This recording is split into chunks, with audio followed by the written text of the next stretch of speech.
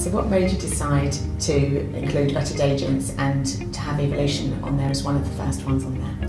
So, we've been in this industry for 10 years or so. We know a lot of recruiters out there, and we know there's some really good recruiters who know what's going on with R35, working in partnership with clients. Because also, what people forget is that this change that's coming in April doesn't just impact end clients, it also impacts recruiters as well. Recruiters are on the hook for correct determinations.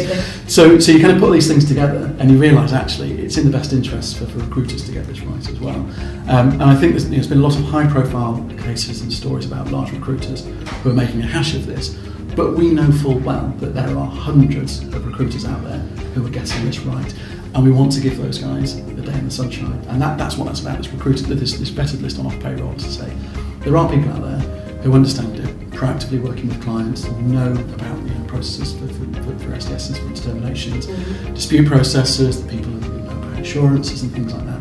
And there are a lot of good eggs out there, and it's just trying to spread the word that actually contractors engage with a recruiter who knows what they're doing, because they're going to really help you find the good clients and hopefully put you in a safe position. And I guess that's where you guys are, because we've said you've been doing this for 18 months. It's ultimately it's in our interest to make sure that we're doing things properly, protecting ourselves, the contractor and the end customer in the process.